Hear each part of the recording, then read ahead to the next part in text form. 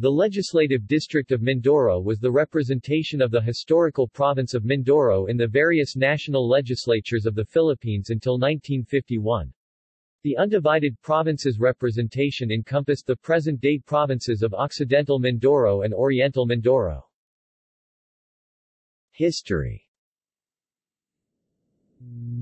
Mindoro initially comprised a lone district for the purposes of electing representatives to the First Philippine Assembly in 1907.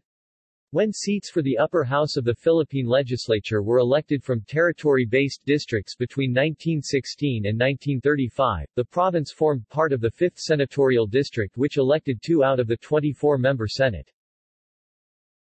During the Second World War, 2 delegates represented Surigao in the National Assembly of the Japanese-sponsored Second Philippine Republic. One was the provincial governor, an ex officio member, while the other was elected through a provincial assembly of KALIBAPI members during the Japanese occupation of the Philippines.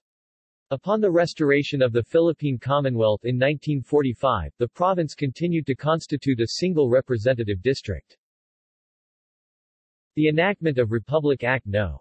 505 on 13 June 1950 split Mindoro into Occidental Mindoro and Oriental Mindoro, and provided each province separate representation in Congress. Pursuant to Section 6 of RA 505, the incumbent representative of Mindoro began to represent only Oriental Mindoro in the second half of the Second Congress, following the election of Occidental Mindoro's separate representative in a special election held on the same day as the 1951 senatorial elections. Lone district, defunct.